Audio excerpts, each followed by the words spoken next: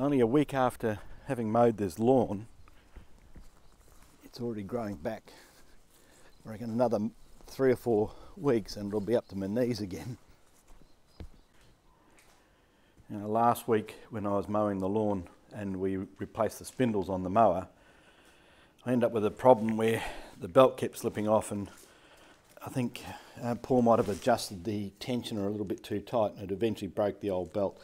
So today I've got a new belt and I'm going to whiz this back on the mower and see if I can do a bit more. I struggled with this bloody thing for a couple of hours before I realised the belt they had sent didn't fit. When I ordered a second belt, it was also too short. So I've ordered a third belt and hopefully that one will fit. I've got a couple of pretty old sawhorses here and I just can't justify buying new ones when I reckon I can replace the wood on these, and that's what I'm going to give it a crack to do right now. So I had to take all the old bolts off, which were quite rusted. It took some time to do that, but once I'd got that done, it was a matter of just cutting pieces of timber the same size as the ones that were already there and putting them back on. Not that I'm a tight ass or anything.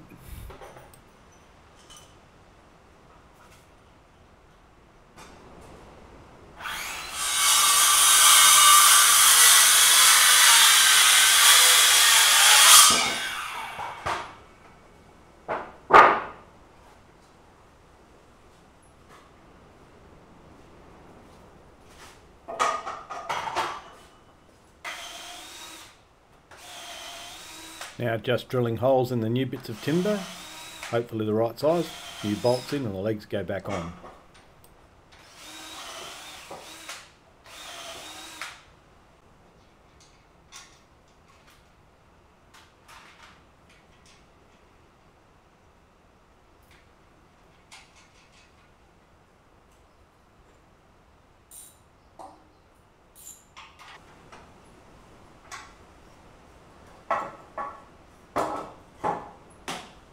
Done.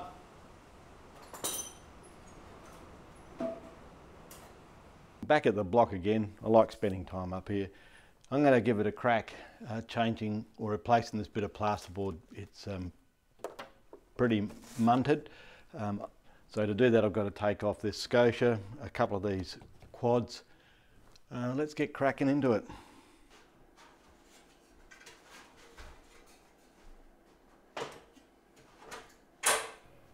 The first task is to climb the ladder and remove all the trim that had been installed on the walls probably 100 years ago. Some of those nails are well bedded in. It is a little bit difficult to see on the video, but there's plenty of dust falling out of the roof that's probably been sitting there since they first built it.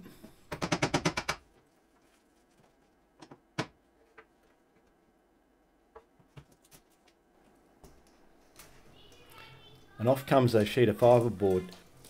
All the walls were fitted with fibreboard over the plasterboard, and we think that was so the kids could put up little posters and pages of stories and things that they would in school.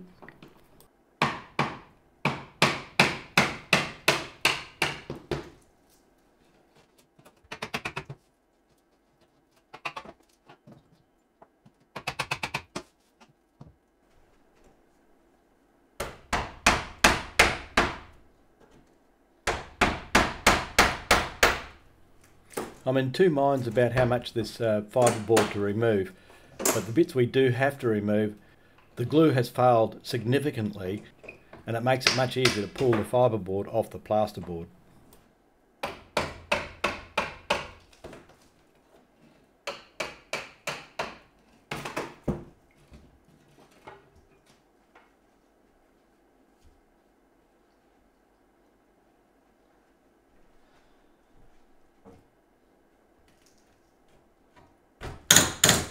Well, this part of the window trim needs to come off, and these nails that have been there for so long are still really hard to get out.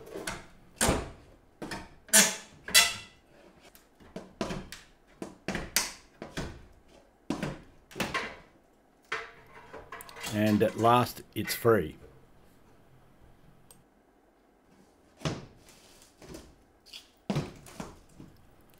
check out the dust coming out of this quarter round from the ceiling cavity, and this once it's removed allows me to get this last bit of plasterboard off the wall.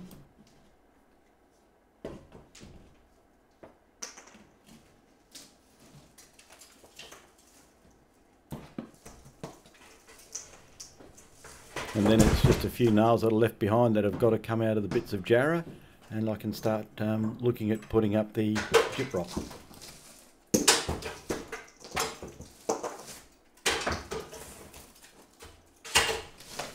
And around this point sometime I actually found a few active white ants living in part of the wood. I managed to exterminate them because they don't like drinking diesel.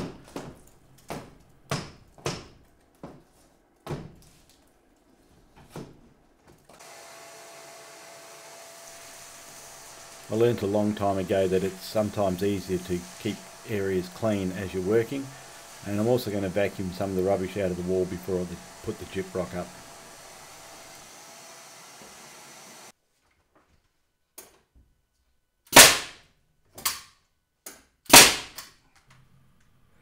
I have to put some timber in there to secure this edge of the gyprock panelling. As I said before, I like my nail guns.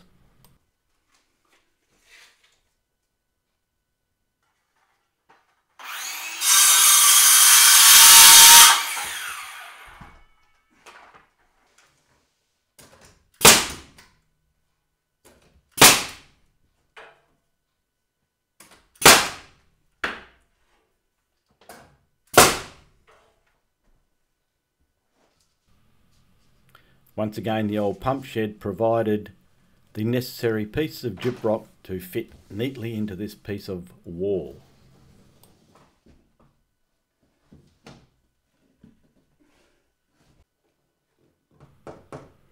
Unfortunately, no nail gun for the gyprock, and I have to use a hammer and some nails.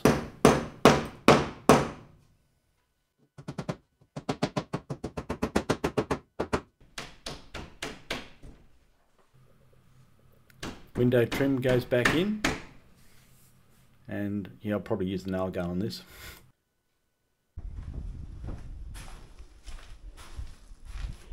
It's time to deal with this gap here so that Roger can get in the back door.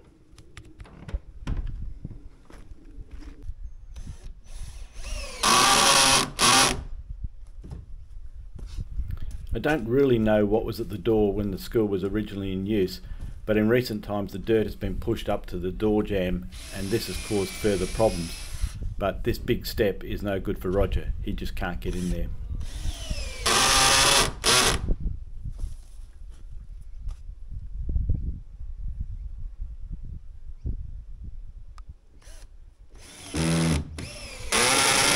So building this ramp into the back of the school will make it so much easier for him to get in. It actually makes it easier for us as well. We can wheel stuff in quite easily now.